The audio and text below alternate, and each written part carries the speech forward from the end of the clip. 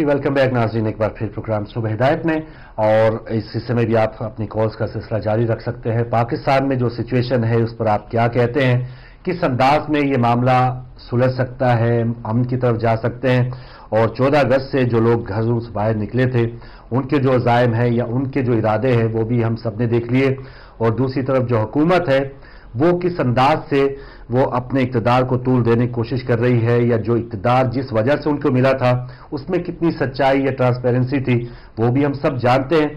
थोड़ी देर में अब एक मुलाकात तो ख़त्म हुई है राहिल शरीफ साहब की नवाज शरीफ साहब से। थोड़ी देर में अपोजिशन की जो जमातें हैं, और गो के अपोजिशन की जमातें हैं, लेकिन इस वक्त बिल्कुल जो एक फ्रेंडली अपोजिशन इसे कह सकते हैं, बहुत सी जमातों के अरकान नवाज शरीफ साहब से मिलेंगे, और कल एक मुश्तरका इजलास भी पार्लियामेंट का होगा। तो बहुत से ऐसे इकदाम नवाज शरीफ साहब भी कर रहे हैं, और मुजाहिरीन का रवैया भी आपके सामने। एक और कॉलर, अस्सलाम वालेकुम।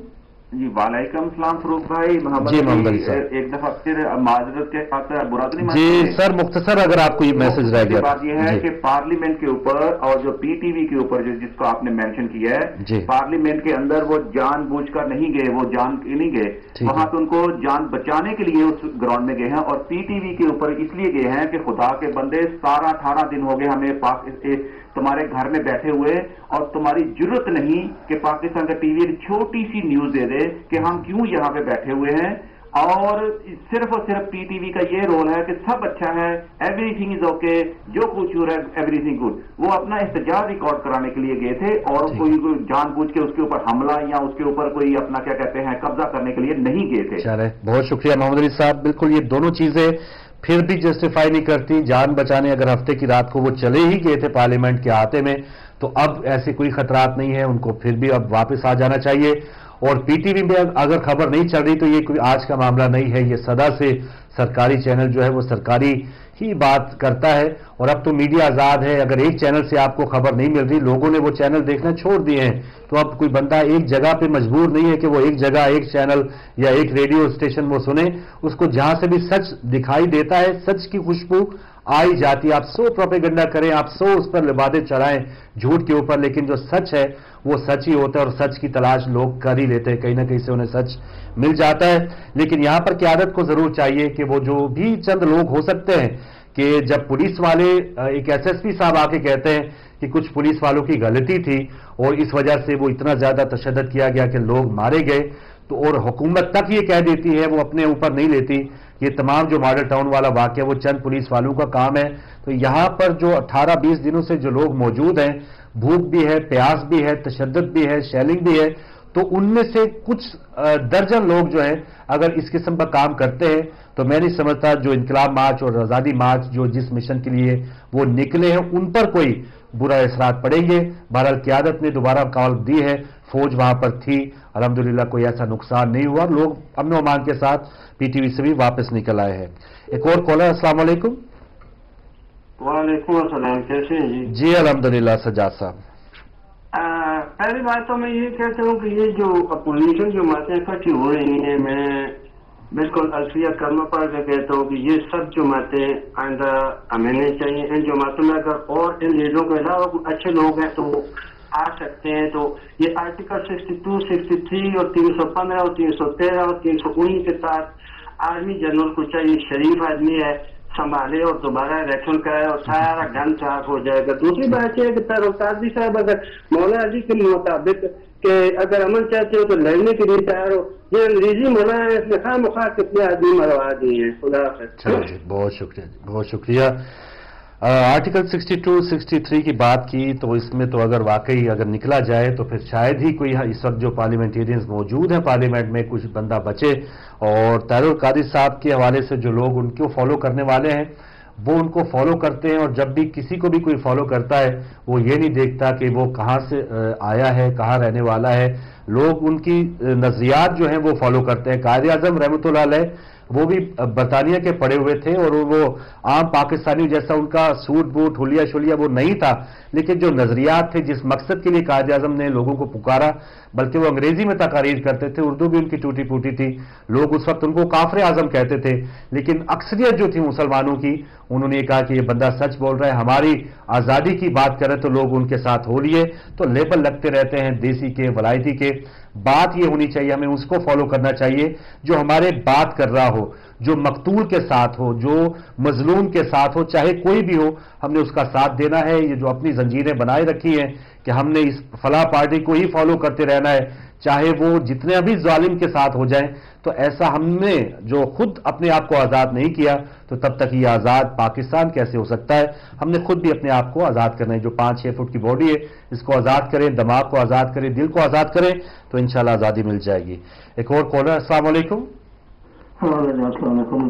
جی اظہر صاحب. دوبارہ آنا پڑا، میں اگر بات کر رہا ہوں. جی بات کریں گے. جی وہ دیکھیے، ابھی آپ نے وہ جو پاکستان ٹیلی ویژن کے بلڈنگ پہ ذکر کیا تھا حملے کا، اس میں دیکھیے 2 صورتیں ہیں جو میں دیکھ رہا ہوں. یہ ہے کہ جب حکومت نے آرمی سے سیکشن 245 کے تحت اہم عمارتوں پہ آرمی کی پریزنس موجود کر دی تھی، جو پارلیمنٹ ہاؤس پہ بھی ہے، وزیر ہاؤس پہ بھی ہے، تو جو بات سمجھنے کی ہے وہ یہ ہے کہ پی ٹی وی کی عمارت پہ، جو ایک نیشنل ادارے کی عمارت ہے، اس کے اوپر وہاں پر نہ کوئی رینجرز تھے نہ کوئی فوج تھی.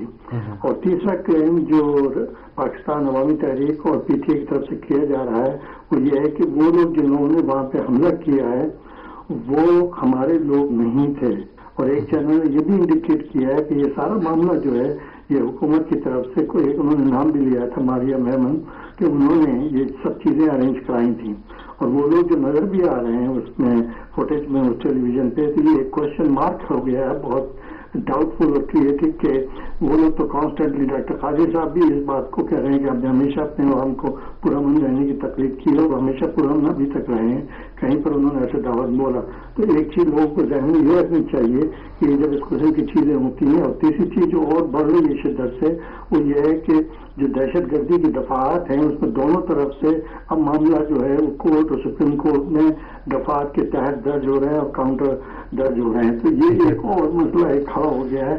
اور تیسری چیز جو ایک اور چینل جو ہے جو یہ خبریں ہم دے رہا ہے کہ کل کے اجلاس میں جس کا آپ نے ذکر کیا ہے وہ یہ ہے کہ غالباً چیف سے جو ہے مطالبہ استعفے کا مطالبہ کیا جائے گا، ڈی جی سے چیف کا، اور عوامی تحریک پر بغاوت کا یا کوئی اسکیم کا ذکر کیا جائے گا. لیکن ان سب چیزوں سے آگ جو ہے وہ بجھ نہیں رہی ہے بلکہ اور ایک شدت اختیار کر رہی ہے، اہم اداروں تک چل رہی ہے. یہ بات صحیح ہے سر. بہت شکریہ حضرت صاحب، آپ کی کال کا آپ کا پوائنٹ آ گیا. جیسے آپ نے بھی بتایا کہ جو مشترکہ اجلاس ہے حکومت وہی کام دوبارہ کر رہی ہے. آپ نے دیکھ لیا کہ نواز شریف صاحب جو 99 سے ہی آپ نے دیکھ لیا ان کی کوئی بھی جو سوچ ہے وہ تبدیل نہیں ہوئی، تو وہ ویسی ہی غلطیاں دوبارہ کر رہے ہیں. 99 والی حرکات کے جنرل ضیاء الدین بٹ صاحب جو ہیں ان کو اچانک لایا گیا، مشرف صاحب سری لنکا تھے تو وہ دوبارہ ایک انتشار فوج میں ڈالنے کی کوشش کی گئی. ہو سکتا ہے کہ کل کا جو مشترکہ اجلاس ہو اس میں اس وقت کے جو آرمی چیف ہے راحیل شریف صاحب ان کے استعفے کا مطالبہ کیا گیا. اور ایک چینل بتا رہا ہے کہ کل کی جو کور کمانڈرز کانفرنس ہوئی تھی اس میں فوج نے نواز شریف صاحب کو 3 مہینے کی رخصت کا کہا کہ آپ 3 مہینے رخصت پہ چلے جائیں، اس کے بعد یہ تمام معاملات سلجھ جائیں گے. تو اگر آپ سچے ہوئے، اگر آپ کے خلاف کوئی بھی ثابت نہ ہوا تو آپ دوبارہ پرائم منسٹر بنیے گا. تو یہ اب معاملہ فوج اور جو اس وقت کی حکومت ہے اس کے درمیان 1 to 1 آنے والا ہے. ضیاء الدین بٹ ٹائپ کوئی جنرل شاید ان کے ساتھ مل بھی جائیں اور یہ انتشار یہ گلی محلوں تک سے بڑھتے ہوئے اہم ترین جو ادارہ پاکستان کی حفاظت کا جو ذمہ لیے ہوئے ہے وہاں تک بھی خدا نخواستہ پہنچ سکتا ہے. غالباً ہمارے ساتھ دوبارہ عبد الکریم صاحب. السلام علیکم. جی وعلیکم السلام. فاروق بھائی میں آپ سے جو بات کر رہا تھا یہی میں نے بولا تھا کہ آرمی نے جو وزیر اعظم کو پیغام دیا ہے وہ ڈفرینٹ دیا ہے، لوگوں کے سامنے ڈفرینٹ پیغام آیا ہے. جی تو آرمی نے یہی ان کو بولا ہے کہ ریزائن کرو. یہ ریزائن 3 مہینے کا ہے یا ریزائن کرو، اس کے بعد اپنے آپ کو ثابت کرو کہ تم سچے ہو. ابھی ابھی یہ خبر ہے کہ انہوں نے وزیراعظم نے پوری پارلیمنٹ جو اس کے چمچے ہیں جو اس کے وہ کیا کہتے ہیں کرائے کے گھوڑے جو ہیں مولانا فضل الرحمان فلاں فلاں فلاں یہ سب کرائے کے گھوڑے جماعت اسلامی والے یہ سب یہ پیپل پارٹی والے بھی ان کے ساتھ اندر سے ملے ہوئے اوپر سے یس یس یس سر کر رہے ان کا یہ مطلب ہے کہ چیف آف آرمی اسٹاف اور آئی سی کے ڈی جی کو بولے کہ ریسائن کرو. ابھی یہ جب سچویشن آ جائے گی تو 100% آپ سوچ لیں اس کا رزلٹ کیا ہوگا. فوج ماشاء اللہ لگا دے گی. صحیح جی, بہت شکریہ عبدالکریم صاحب آپ کی کال کا. ایک اور کالر. السلام علیکم. السلام علیکم. وعلیکم السلام بھائی. فاروق بھائی کیسے ہیں آپ؟ ٹھیک ٹھاک ہیں؟ سسٹر کو بھی میرا سلام. الحمدللہ. اپنا نام بتائیں گے بھائی؟ جی فاروق بھائی میں علی بات کر رہا ہوں نیو کیسل سے. علی صاحب نیو کیسل سے, جی بات کریں. فاروق بھائی یہ جو آپ کے اوپر سلائڈ چل رہی ہے یہ مولانا عباس آبدی یہ کون سے مولانا ہے جس کو سمجھ میں نہیں آ رہی. یہ جو آپ کے ساتھ جو پروگرام کرتے تھے سوال کیجیے کیا؟ جی جی کیجیے سوال. ان کے بھائی وفات پا گئے انڈیا میں, وجاہت ان کے بھائی آبدی صاحب. جی اچھا, اللہ ان کو مقام عطا فرمائے. الہی آمین الہی. ٹھیک ہے بھائی, یہی معلوم کرنا. بہت شکریہ. تو سب ناظرین سے دوبارہ گزارش کہ آپ علامہ سید عباس آبدی صاحب کے جو بھائی وفات پا گئے انڈیا علی پور میں, ان کی مغفرت کے لیے دعا کیجیے گا, نماز واشت پڑھیے گا. اور یہی ہماری فیملی کا سب کا فرض بنتا ہے. ہدایت فیملی ممبرز میں کوئی بھی دکھ کوئی بھی تکلیف ہوتی ہے مل کے ایک دوسرے کی ہم زخموں پہ مرہم بھی رکھتے ہیں, ڈھارس بنتے ہیں اور امید کرتے ہیں کہ انشاءاللہ یہ صبر کے ساتھ اس تمام مشکلات سے وہ فیملی نکلے گی. اور یہ تو دنیا کا ایک کام ہے سسٹر, جو آیا ہے اس نے ایک نہ ایک دن جانا بھی ہے. لیکن ہمارا جو مقصد یہ ہوتا ہے پرسے کا کہ ہم اس کی جو غموں میں ساتھ دیتے ہیں اور اس کے غم کو بانٹتے ہیں. اور یہ قبر وحشت کا جو آپ نے کہا ہے کہ ایک بہترین ذریعہ ہے ان کی مدد کرنے کا, بلکہ ان کے جو ان کے بھائی ہیں مطلب اس کے لیے ایک بہترین تحفہ چلا جاتا ہے جو ان کے گناہوں کو جو ہے وہ ختم کر دیتا ہے, اور وہ رات ان کے لیے بڑی سہل ہو جاتی ہے. تو ہر مومن سے بھی ہمارے ویور سے بھی یہ درخواست ہے کہ جو دیکھیں رہے ہیں وہ ضرور ان کے لیے قبر وحشت کے لیے نماز پڑھیں انشاءاللہ. الہی آمین. تو ہم بات کریں, مختلف یہ معاملات چل رہے ہیں اور یہ اب صرف عمران خان, طاہر القادری اور نواز شریف کے درمیان یہ معاملہ نہیں رہ رہا. اب راحیل شریف صاحب یا کور کمانڈرز کانفرنس جو کل اتوار کو ہوئی تھی, یہ کسی ایسی وجہ کے بغیر یہ بہت ہی حالات خراب ہو تو شاید یہ چھٹی کے دن ایسا معاملہ ہوتا ہے. تو کمانڈرز بالکل انہوں نے ایک دے دیا میسج, واضح میسج دے دیا کہ نواز شریف صاحب کو استعفے کا مطالبہ بھیجا ہے.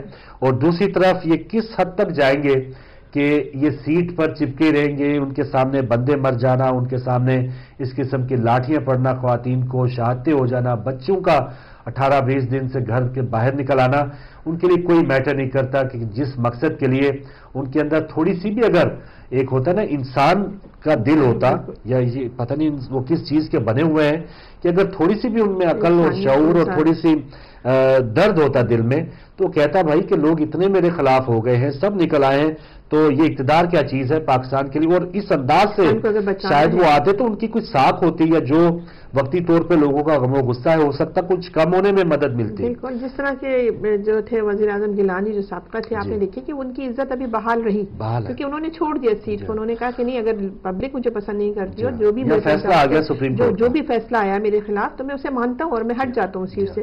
مطلب ان کی اپنی اس میں عزت. اور حالانکہ وہ کل بتا رہے تھے اس وقت اسپیکر کی رولنگ تھی فہمیدہ مرزا صاحبہ کی کہ آپ اپنے عہدے پہ قائم رہے, لیکن انہوں نے پارلیمنٹ اور سپریم کورٹ کے تصادم کی وجہ انہوں نے کہا ٹھیک ہے ہماری پارٹی اقتدار میں ہے, اب کوئی بھی اور بندہ بنے گا تو وہ پیپلز پارٹی ہوگی, میں رہوں کوئی بھی اس میں جس کو سمجھتے ہیں مناسب ہوا ہے. لیکن یہاں پہ نواز شریف والا معاملہ جو ہے وہ ذرا الگ ہے. اب تک کی جو حالات سے اندازہ ہو رہا ہے کہ انہوں نے حتی الامکان اپنی ان کی کوشش یہ ہو رہی ہے کہ وہ اپنی سیٹ کو بچا لیں, لیکن وہ یہ نہیں دیکھ رہے کہ اس کے ریئیکشنز جو ہو رہے ہیں وہ الٹے غلط نگیٹو جا رہے ہیں سب پبلک پر بھی, اور جو دوسری دنیا میں لوگ دیکھ رہے ہیں کہ مطلب اتنے زیادہ حالات خراب ہونے کے باوجود وہ مطلب اپنے اس پہ سیٹ پہ ڈٹے ہوئے ہیں. اور وہ اس چیز سے کوشش میں نہیں ہے کہ وہ, بلکہ میرے خیال میں پوری کوشش ان کے, اور جو بھی کہا جا رہا ہے جو ان کے ساتھ کے لوگ ہیں مطلب ان کو وہ مشورہ ہے وہ اسی ٹائپ کا دے رہے ہیں کہ آپ نے نہیں ہٹنا. لیکن لگ رہا ہے کہ اس وقت وہ جو بڑے ہیں نا وہ جو کہہ رہے ہیں کہ وہ نہ ہٹے تو ان کی بھی تلاشی لی جائے گی نا. جیسے فرض کیا ہے کہ بڑا کوئی ڈاکو ہے, کوئی چور ہے, وہ تھانے میں پھنس جاتا ہے, یا تھانے دار جو ہے وہ کوئی تگڑا آ جاتا ہے محلے میں, تو اس محلے کے جو بھی کوئی کن ٹوٹے ہیں, منشیات فروش ہیں, چھوٹے ہیں موٹے ہیں, بڑے ہیں ان سب کو یہ تھوڑی فکر ہو جاتی ہے کہ یہ آج ہماری خیر نہیں، تو وہ پھر ایک ایسا بندہ اس کی وہ سائے میں جانے کی کوشش کرتے ہیں کہ اگر یہ بچا رہے گا تو پھر ہماری بھی جو دکانیں ہیں، ہمارے بھی جو گھپلے ہیں، ان پر کوئی آنچ نہیں آئے گی. تو یہ بڑا جو ایک بت گر جائے گا، اللہ کرے جو کرپشن کا بڑا بت ہے وہ گرے، تو یہ جو چھوٹے موٹے چور ہیں وہ ویسے ہی دوبر کے ختم ہو جائیں گے. ایک اور کالر ہے ہمارے ساتھ. السلام علیکم. وعلیکم السلام. مولا علی مدد. ہمارے ساتھ گلشن ہے. بات کر رہی ہیں آنٹی کو بھی بہت بہت سلام. آپ کی دعائیں گلشن. اللہ کا شکر ادا کرتی ہوں ہم نے جب سے نمبر تبدیل اچھا میں جو کار ملائی تھی لیکن جاتی تھی اور ہونے کے بعد. چلے آپ کوشش کریں کسی بھی نمبر پہ ملا لیا کریں، انشاءاللہ کوشش ہوگی مل جایا کرے. جی کیا کہیں گی آج؟ کسی بھی نمبر پہ ملا لیں کوشش کریں. آپ جی صاحب کے بھائی سے بہت بہت افسوس کرتی ہوں، اللہ تعالیٰ ان سے درجات بلند فرمائے اور ان کی بلندی درجات کے لیے نبی پاک صلی اللہ علیہ وسلم کے بھائی سناؤں گی. جزاک اللہ. بسم اللہ. محمد. میرے شعور سے اونچا ہے تیرا مقام یا حسین، میرے شعور سے اونچا ہے تیرا مقام یا حسین، تیرے شکستہ بدن سے میرا سلام یا حسین. یزید غرق ہو گیا لعنتوں کی دلدل میں، تیرے لہو نے لیا ہے ایسا انتقام یا حسین. اور نبی پاک صلی اللہ علیہ وآلہ وسلم ارشاد فرماتے ہیں کہ جو بھی آل محمد کی محبت میں مرا تو وہ شہید کی موت مرا. آگاہ ہو جاؤ کہ جو بھی آل محمد کی محبت میں مرے گا وہ مغفرت یافتہ آج دنیا سے جائے گا اور اس کے لیے ہوگی مغفرت الہی. آگاہ ہو جاؤ کہ جو بھی آل محمد کی محبت میں مرے گا تو وہ توبہ کیا ہوا اللہ کی بارگاہ میں پہنچے گا. آگاہ ہو جاؤ کہ جو بھی آل محمد کی محبت میں مرے گا وہ دنیا سے مومن ہی مرے گا اور اس کا ایمان کامل ہوگا. آگاہ ہو جاؤ کہ جو بھی آل محمد کی محبت میں مرے گا ملکت موت اس کو جنت میں لے جانے کی بشارت دیں اور پھر منکر نکیر اس کو جنت کی خبر دیں گے. آگاہ ہو جاؤ کہ جو بھی آل محمد کی محبت میں مرے گا وہ اس طرح جنت کی طرف جائے گا کہ جس طرح دلہن رخصت ہو کر شوہر کے گھر جاتی ہے. آگاہ ہو جاؤ کہ جو بھی آل محمد کی محبت کا اللہ تعالیٰ کی قبر میں ہی جنت کے دروازے کھول دے گا. آگاہ ہو جاؤ کہ جو بھی آل محمد کی محبت میں مرے گا اللہ تعالیٰ اس کی قبر کو ملائکہ کے لیے مزار بنا دے گا تاکہ وہ اس کی زیارت کر سکیں. آگاہ ہو جاؤ کہ جو بھی آل محمد کی دشمنی دل میں لے کر اس دنیا پر وہ قیامت کے روز اس طرح ہوگا کہ جس طرح اس آنکھوں کے سامنے لکھا ہوگا کہ یہ اللہ کی رحمت سے محروم ہیں. آگاہ ہو جاؤ کہ جو بھی آل محمد کی دشمنی لے کر مرے گا وہ کفر کی موت مرے گا. اور آگاہ ہو جاؤ کہ جو بھی آل محمد کی عداوت دل میں لے کر مرے گا وہ ہرگز جنت کی خوشبو بھی نہیں سن سکے گا. اور کشاف الزمشری جلد نمبر 3 صفحہ نمبر 467. اور مولا محمد والے محمد کے صدقے میں شفاعت حسن آپ بھی صاحب کے لیے میں پہلے دعائی کرتی رہتی تھی. آپ بھی صاحب کے جو پہلے بھائی فوت ہوئے تھے اور ان کے لیے بھی ضرور کروں گی وجاہت حسن آپ بھی صاحب کے لیے اللہ ان کے درجات بلند فرمائے. اور میں پہلے بھی کال کرتی تھی کیونکہ میرے بھائی شبیر حسین کا عید والے دن ایکسیڈنٹ ہو گیا تھا تو اس لیے میں نہیں آ سکی اور ویسے بھی کال بھی نہیں. اللہ تعالیٰ انہیں صحت دے آپ کے بھائی کو. بیٹی آپ کا بہت شکریہ. خدا حافظ. گلشن بطول تھی جیلم سے پاکستان سے اور آپ نے بھی علامہ صاحب سے تعزیت کی ہے، بہت شکریہ. ایک اور کال ہے. السلام علیکم. وعلیکم السلام ورحمۃ اللہ وبرکاتہ. جناب محمد صاحب یعقوب لندن سے بول رہا ہوں. بہت شکریہ محمد یعقوب صاحب. جناب آپ کو اور بیٹی کو ادب کے ساتھ سلام عرض کرتا ہوں. اور پاکستان کے بارے میں ہے کہ اللہ تعالیٰ ان لوگوں کو ہدایت دے. جب جھوٹ ثابت ہو جائے تو یہ پتھر بنے ہوئے ان کے دل نہیں ہے، ان کو سمجھ نہیں آتی کہ ہم لوگوں کو کیا کرنا چاہیے. بات یہ ہے کہ جب عوام حکومت کے خلاف ہو گئی ہے تو اسی صاحب کو استعفیٰ دے کر اپنی قوم کو بچانا چاہیے اور قوم کے لیے درد رکھنا چاہیے. جس انسان کے اندر دل نہیں ہے وہ پتھر ہے اور جس کا دل ہے اس کے دل میں نرمی ہے اور جس کے دل میں نرمی نہیں ہے وہ پتھر ہے. تو بات یہ ہے کہ جو لوگ بھی اللہ تعالیٰ کے رسول کے ساتھ محبت کرتے ہیں اور پروف نہیں کرتے ان کے لیے عذاب عظیم ہے. मोहब्बत को प्रूफ करना चाहिए। अल्लाह ताला के रसूल अहले बैत, जो इंसान अहले बैत के साथ मोहब्बत नहीं करता, यानी जो अल्लाह ताला के नबी के साथ मोहब्बत करने वाले हैं वो अहले बैत में शामिल हो जाते हैं। तो जो अहले बैत के साथ मोहब्बत नहीं करते उनका ठिकाना दोज़ख है। मैं दुआ करता हूँ कि हम पाकिस्तानियों को, हम मुसलमानों को अल्लाह ताला के रसूल की मोहब्बत नसीब हो जाए। जिनको मोहब्बत नसीब हो जाती है वो अल्लाह वाले बन जाते हैं। इस असल में अल्लाह ताला के रसूल के, लेकिन जो बनावटी इज्जत को बनाने के ऊपर लगे हुए हैं इनको शर्म आनी चाहिए, क्योंकि ये बनावटी इज्जत कोई इज्जत नहीं है। इज्जत ये सिर्फ अल्लाह ताला और अल्लाह ताला के रसूल के लिए है और अहले बैत के लिए। मैं बात करता हूँ कि मोहब्बत में आ जाओ और अपने आप को अच्छा के इंसान बना लो। इसी के साथ जाना चाहता हूँ और आप सिलादू का शुक्रिया और आपको के साथ सलाम करता हूँ। अल्लाह हाफिज, बहुत मेहरबानी। और एक हुकूमती तर्जुमान की तरफ से वजाहत आ रही है कि आर्मी चीफ ने वजीर आजम को इस्तीफे का नहीं कहा, तो ये अफवाहों की जद भी है, पाकिस्तान इसमें लिपटा हुआ है। और अब थोड़ी देर में शायद ISPR की तरफ से जब वजाहत आ गई कि हुकूमती ये तर्जुमान तो आपने देख लिया, लेकिन फौजी तर्जुमान की वजाहत आएगी तो ये मैटर करेगी कि आया जो राहिल शरीफ साहब ने ये मुतालबा किया भी है, ये तजवीज़ दी है कि नहीं दी। एक और कॉलर है हमारे साथ। अस्सलाम वालेकुम। अस्सलाम वालेकुम। अगर हमारे MCR से कोई अगर कॉलर थे। अस्सलाम वालेकुम। शायद ड्रॉप हो गई, कोई बात नहीं, आप दोबारा आ सकते हैं अगर टाइम है तो, वरना आखिरी लम्हात चल रहे हैं। और कुछ जो पार्टी डिसिप्लिन का एक कल मुजाहरा देखा गया जावेद हाशमी साहब की तरफ से कि वो किसी भी जो एक फैसला किया गया था तहरीक इंसाफ की तरफ से कि उन्होंने PAT यानी पाकिस्तान अवामी तहरीक के साथ मिल के आगे वजीर आजम हाउस के सामने जाना है, तो उस इख्तलाफ की वजह से जावेद हाशमी साहब ने वो किनारा कशी अख्तियार की और फिर अगले दिन उन्होंने प्रेस कॉन्फ्रेंस भी कर ली। तो एक तरफ जावेद हाशमी साहब का अपना माजी है कि वो हमेशा जमहूरियत के लिए जिद्दोजहद करते रहे हैं। तहरीक इंसाफ में जब वो आए तो उनको अब सदर की हैसियत हासिल थी और वो बाकायदा मुंतखब सदर थे, बाकायदा उनकी पोलिंग हुई और तहरीक इंसाफ में वो सदर थे। लेकिन वैसे सदर वो अकेले तनहा उनका प्रेस कॉन्फ्रेंस भी कर देना, पार्टी में आपस में इख्तलाफात भी होते हैं बहुत से इश्यूज पे जब, लेकिन अक्सरियत कोई ऐसी बात को कमेटी जिसको कहा जाता है तहरीक इंसाफ की कि उसमें अगर कोई फैसला किया गया था तो फिर उसको सदर साहब का भी मानना जरूरी था।